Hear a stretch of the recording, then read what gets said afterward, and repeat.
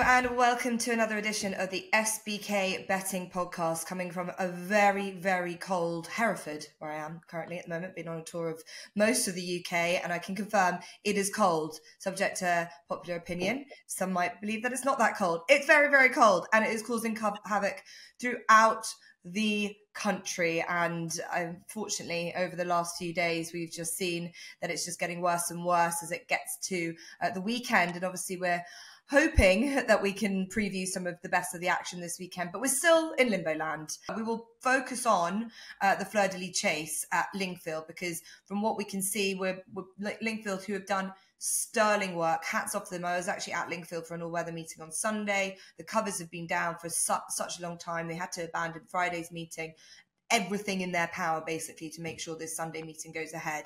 And with the temperatures rising, as we've said, it looks like this meeting, which deserves to go ahead, will do. And it will be really, really unfair for Lon Presse if he could not run after such a long time off the track. 391 days Venetia Williams, the son of Diamond Boy, has been off with an injury. He comes back to throw his hat into the ring, really, for the Gold Cup. 2 miles 6 furlongs, obviously a trip that you'd imagine might just be the minimum he'd want to run over, and that probably might be the same for a couple of these in this field. And you've got the likes of Protectorat, Fugitive after his big win at Cheltenham last time, in here as well. And as I said, Lon Presse, a horse with so much potential and a lot of talent. Tom, come to you first. You can't not love what this horse has done despite unseating, when possibly had been beaten when last seen at Kempton. And he holds a lot of, I'd say, British hopes that he could be a proper Gold Cup contender if he's back to his very best. For sure. He's 8 to 11 in this race. This race is on Sunday, so we don't have the full field at the time of recording on Thursday. There's currently 9 horses entered, and then we get the declarations tomorrow. So whether we see less than 8, I think that's probably a good chance, and therefore there goes the each way option. So I'm not going to labour the point on this race. Lon Presse is just the horse to beat. He's rated 170. Protectorat's rated 165. I personally don't think he's capable of running to that mark anymore. You can see a couple of the RPRs on recent starts go close to 165, but I think they're probably inflated due to the horses he's running against. And actually, I don't think Protectorat's anywhere near as good as when he won at Aintree 2 years ago. I think he's really regressed, and quite sharply at that. And then you drop back to the likes of Fugitive in the mid-150s and then 140s for the rest of the field. So there's a big disparity between Lon Presse and the remainder. If you take the same opinion as me that Protectorat isn't a 165 horse, Lon Presse has to come off the layoff. There is that. He had an injury. But off absences of 200 plus days, he has form figures of 111. He goes very well fresh. And actually, he won off 700 plus days first time under rules. So this horse is well capable of going off a long absence like he's supposedly supposed to do on Sunday. He's the best horse in the race. He jumps brilliantly. I know he unseated last time, but it was a very good race and it was a bit unfortunate. So, yeah, I just think he doesn't have to be 100% to win this race. I hope he wins, obviously with Cheltenham in mind. And I hope for Venetia Williams that her flag bearer comes back. I expect he will too. Yeah, as I said, it's been a long time coming for Lon Presse, who was a horse that I was hopeful would be, as I said, the British number one for the Gold Cup last year. He couldn't make it. They've given him all their time. Venetia Williams is very good at nurturing horses, and I was sort of reminding myself of the various issues Royal Pagai's had to come back from to sort of be at his very best at this stage. It's kind of a relief to see that he's just 9. He's actually at a good stage of his career. He's not too old. Could still be, peaking if such. He definitely was when we last saw him. And this looks like a good enough, without being extremely deep, renewal. If they line up, Fugitive comes here off the back of obviously a career best, but can he back up a success like that? And Limerick Lace, I suppose, is interesting if she runs, coming out of Mare-only company. And Gavin Cromwell is very keen, as I've heard this week, to support decent prize money. And she could just be potentially the joker in the pack here. Yeah, possibly. I tried to do a bit of digging to find out who is likely to run, not likely to run. I think Does He Know they're very keen to run. Fugitive was not likely to run. They were looking at going to Cheltenham, but they're sort of thinking that top weight in the Cheltenham handicap on trials day versus this might suit better. Sam Thomas says, I Will Do It is an intended runner. Highland Hunter is an intended runner. That's about the rest of it. I think Fugitive can take a step forward, and I think there could be a strong pace on here which would suit him. You know, he came from a long way back at Cheltenham, certainly further back than they intended him coming from, and it seemed to suit him well. Sort of a pace stopping up front, he finished very strongly. Protectorat, Harry Skelton is going to want to make this a strong pace, isn't he? Because he knows this horse stays. And I often think when Harry is riding with that in his mind, he can sometimes just over-egg the cake a little bit and go a bit too hard and a bit too strong. I Will Do It will want to be ridden forwards because he stays a lot further than this. L'Empresse is a forward-going horse. Does He Know is a forward-going horse. I could just see it sort of setting up for Fugitive, to be honest. It's a slightly sharper track. That would be the one concern. They're pretty convinced he's better at Cheltenham on the new course than the old course. Lingfield is quite sharp, isn't it, turning in down that hill, left-handed turn. That might not be to his advantage. But I thought he had strong credentials. Protectorate has to give £4 to L'Empresse. I don't like Protectorate as a horse anyway, if I'm honest. He hangs. I think he's awkward over his fences. He's just not a horse for me, and I think this sharp track won't suit him. L'Empresse should win this. He's the class horse. He's a long way clear, but he's 11 to 10 on. This is his second injury. You know, he came from France having had a leg injury. So he's got to come back a second time. You mentioned Royal Pagaille, and I thought Royal Pagaille had a lot of problems, but apparently he's never had a big problem, just lots of little niggly problems. This seems like L'Empresse has had a slightly bigger problem. And I'm not sure they've had a clean run with him because they mentioned coming back for the Tingle Creek. They then were wanting to aim for the King George, and we're now sort of at the back end of January. So I think that suggests that it's not been plain sailing to get him back. He won the rehearsal last year off a layoff, so it shouldn't be an issue. But I'm just not sure he's going to be in quite the same form. So at 11 to 10 on, I could sit and watch it. I will probably have a little bit on Fugitive because I think he's a horse that will improve for this extra trip. And if they go hard, he might just be finishing the strongest. Yeah, that was going to be my question. The race could be set up for like Fugitive, but it's a real step up, isn't it? He's such a seasoned, hardy handicapper, and it'll be interesting to see how the pace develops. But if, as you say, I Will Do It does go into this race, they have to ride in one way. I don't know. They wouldn't want it to be any sort of better than good to soft, though, for I Will Do It if they are going to confirm him. He's definitely a soft ground horse, isn't he? So interested to see that. Fugitive, obviously, keeping your loyalties to him after he gave you such a wonderful day, Ross, and I don't blame you there.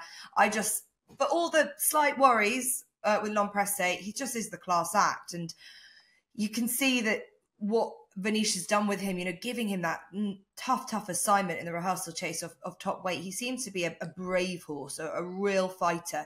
And I like the attitude he possesses, the will, and potentially he's too short at that price, but the class that he has shown, he deserves to be up there. Again, not a betting race for me, but we'll be really hopeful that L'Empresse is back to his best, and it just shows what he could do going forward and potentially be a horse that might be up there and giving the likes of Galopin de Champs. But it'll have to be very, very, very good, you'd have to think. Just quickly on that, Ross, maybe, what does he have to do to show that he is a real Gold Cup contender?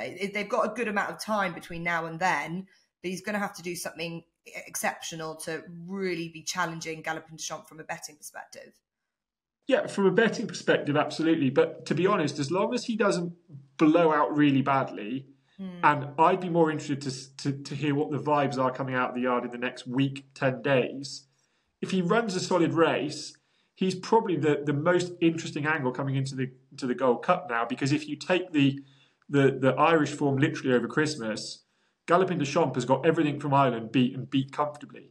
And we know he can beat Brave Man's Game. So the only horse that potentially we can make an argument about, and its discussion is what fuels racing, isn't it? You've only got to go on social media, and okay, sometimes it can be a bit of a toxic place, but it's always fueled by opinions. Sometimes people hold their opinions too strongly and believe their opinion is a fact. But to have a good Gold Cup, we've got to have discussion going into it. And if L'Empresse can run a solid race here, come out and get some good vibes coming out of the race, that he's taken the race well, etc., he can then enter the conversation, and it's a conversation that we can enjoy heading into March. Yeah, certainly. And reminds me, as we speak, as a former Gold Cup winner, Aputard just announced that he's been retired today. Last seen coming behind Galopin de Champs. So Galopin de Champs beating now retired horses. And so what does that say about the form? L'Empresse, as it stands, around about 16-1 for the Gold Cup. So you can either take it now, we'll see what happens on Saturday and how much that price shortens. Okay, that's the Fleur De Lys, which we really hope, and I very much assume will be on. Clarence House Chase, and slightly less confident around that. But with racing slightly hanging in the balance with the weather as it is, it's time for the all-weather to shine, TC, because it's a really good quality card at Lingfield on Saturday as part of this weekend. The Winter Oaks is one of several Class 2 races.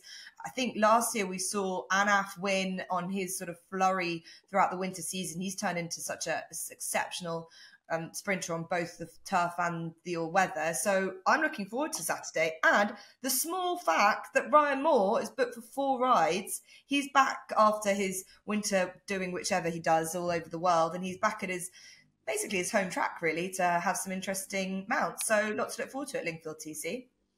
Yeah, there is. I thought you were going to come to me and ask for expertise on fairgrounds or maybe even Riyadh based on the race cards that was going to be this Saturday. But fortunately, there are 2 all-weather venues on offer. Lingfield in the afternoon. As you say, the racing's quite good there. So don't overlook it just because it's all-weather racing during the jump season. And then Wolverhampton in the evening, not so good racing there. But I am covering it on Sky Sports, so I've looked at it already.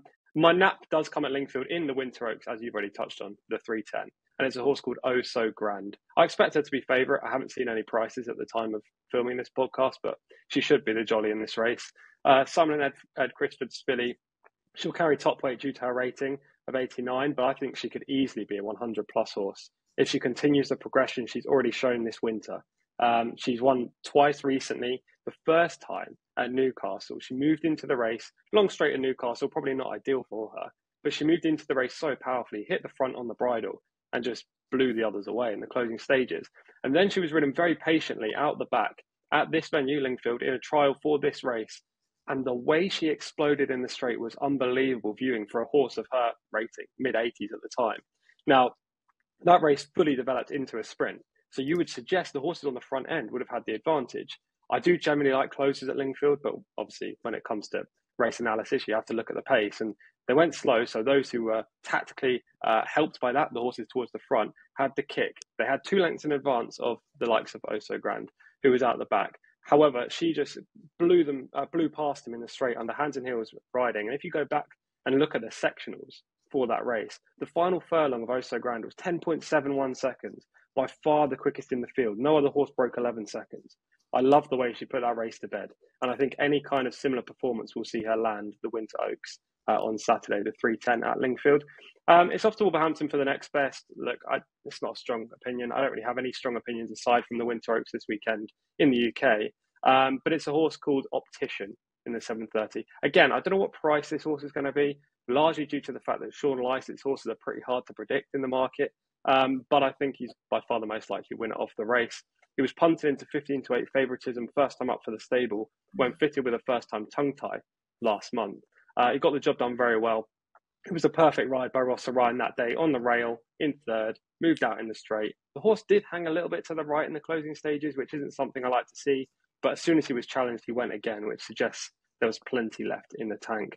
£4 rise, probably not enough to stop him following up. And he just looks like a horse that has significantly improved since switching barns to Sean Lycett. So I'll take Optician, breaks from stall 7 again, not ideal, but he can be held up in mid-div. He can be right out the back. He's a very tactically versatile horse in the 7:30 at Wolves. Okay, a really comprehensive case for Oh So Grand in the Winter Oaks Fillies Handicap, a race won by her trainer Simon Ed Crisford last year with Al Aguilia, who I think you were pretty keen on last year. Yeah. So let's see if she can give that team a renewed win in that race. And then the 7:30 at Wolverhampton, Optician and Nap and Next Best. Don't forget, TC1 was his Nap and Next Best last week. Okay, Ross, what have you found for us? Are you coming back into the all-weather scene, or are you going to keep your eye on what we've got on Sunday at Lingfield over the jumps? No, I'm steering away from your weather, Jess. I've got one I'll just mention if Taunton by a miracle got on. There's a horse in the 140, the handicap hurdle, Tregell for Kim Bailey. Looks really well handicapped off a mark of 106. finished 4th at Taunton last time in a novice, finished 3 lengths in front of Benny Nahar Road. He's rated 115.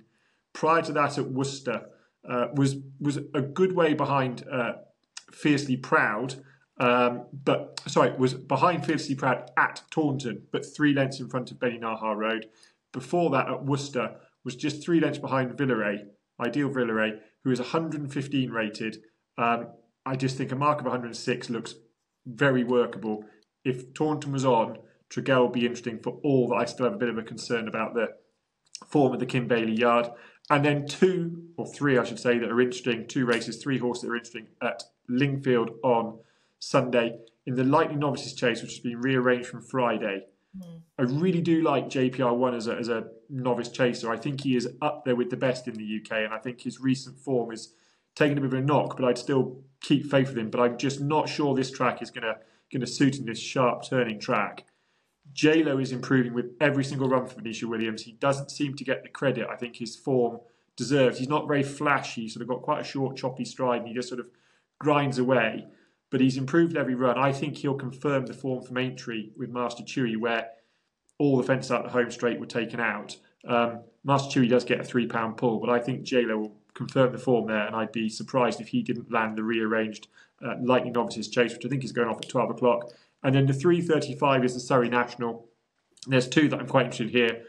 Regal Blue, who I tipped up at Haydock last time and finished ran a really strange race, and he's done it twice now over 2 mile 4 at Leicester and at Haydock, where he sort of hits a flat spot and you think he's sort of falling out the back of the telly, and then he finishes with an absolute rattle. I'm hopeful that he just needs a bit more of a trip. If he does, I think this big step up in trip round Lingfield, he's really nicely weighted now. Be very interested in him. He would want the ground on the soft side though, and we need to mention that when the ground's had a frost, can ride a bit tacky and a bit sticky, that some horses just won't like it, and it's always a sort of time when I'm keen just to rein in my punting a little bit, because the ground can be described as soft and actually ride very different. So Regal Blue, I'd want evidence that the ground is riding properly soft. The other horse in the Surrey National that's interesting is O'Connell for Sue Smith. I can't believe he didn't win at Market Raisin over Christmas. It's slightly spoilt my Christmas, actually. He travelled all over everything turning in at Market Raisin. Missed the second last, came off the bridle and just looked inexperienced against more seasoned handicappers. He's fairly lightly raced over fences, and he didn't seem to sort of quite know how to get down and battle. He'll have learnt a lot from that. I think Nick Schofield, if he rides him again, will have learnt a lot from it as well. This triple suit, he's still nicely weighted. He'd be very interesting, and he would be far more versatile in terms of ground. Okay, brilliant. So thank you to Ross. Let's see. Let's hope that they'll stand their ground. And as you say, a word of warning about the conditions at Lingfield. Tight track on sticky ground. Might not suit them all. So good luck to them. Good luck for all the naps next best. I'm heading back to the all-weather tomorrow at Lingfield. I really like looking through this card. There's some horses that are really sort of progressing nicely over the winter months. And I am starting off in the 2 o'clock at Lingfield, which is a 0-95 1 mile handicap. Quite interesting selection of horses in here. Roger Varian's got Dragon Icon, who's here off a long break. He could be anything really, and quite interesting, but quite a stiff handicap of 95. You've got the likes of Fantastic Fox, who's always promised to be quite a good horse, but Talis Evolver for Richard Hannon, and Ryan Moore, who I mentioned, has got 4 rides, got a couple for Andrew Balding, but partners up with his old boss Richard Hannon for this horse, who has been probably didn't really show what he could do on his early days, but he's kind of got the grips to life and seems to be really effective on the all-weather. He's 2 wins from 5 runs and 2 seconds as well, and he put up a good performance at Kempton last time when beating a very decent horse in Aratus, and I think he's a horse that might be quite difficult for the handicapper to assess. He just does enough when he gets to the front. Coming out a nice draw 6, but just has the world's best jockey in Ryan Moore to sort of time his challenge to the perfect tee, and that's what will be really crucial for Talis Evolver for the really informed Richard Hannon team. So that's my nap selection. And then my next best comes in the 2:35, the 5 furlong race at Lingfield, which has got another very intriguing lineup. Silky Wilkie, who has got an official rating of 103, has been a real credit to his connections. That hasn't been seen since last September. He was a horse that was running quite consistently over the all-weather and ran second on this card last year, but I just would worry about him coming off the back of a big layoff. The likes of Bergerac is a great, solid, really solid yardstick in here as well, but the team of Stuart Williams, horse has been running really well. I've got Diamond Spirit in here, who's going up in the handicap at a rate of knots and is coming here off the back of a 4-timer. So looking for a 5th straight success. We know Stuart Williams is really good with horses like this. He did it with Quinault and got Holly Doyle booked for still pretty decent rating of 85. He's a horse that will appreciate a strong pace setup in this race. If it is the case, he'll come off the pace, and I just think there might be a little bit more juice in that mark, so I like the look of Diamond Spirit in that. So that's my next best, which comes at Lingfield at 2:35. So whatever time you're listening to this podcast, you might already know whether Ascot, Haydock, Taunton, whichever track is off or on. Let's hope there might be some miracle, especially for Ascot, who's got what we have previewed earlier, the maybe one of the races of the season with El Fabiolo and John Bond going head to head. But if it is not the case, then we do have good looking card at Lingfield. So thanks to TC for some selections, and also Wolverhampton. But then Sunday at Lingfield will be the real feature race meeting. So hoping that we can see a nice renewal of Fleur De Lys as we have previewed.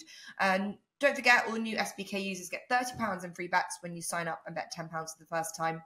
And also, I have to say, you've got to head to SBK for lots of other offers, promotions, and lots of content there. And you'll be able to enjoy that throughout the weekend. And furthermore, I'm pleased to say that the weather looks like it's going to improve temperature-wise, but to start to become a lot more rainy next week. But it means we'll be back and we'll be able to preview, I'd imagine, racing that will go ahead at Cheltenham for Trials Day and plenty more. So we'll see TC and Ross next week. Stay warm, and we'll speak to you soon.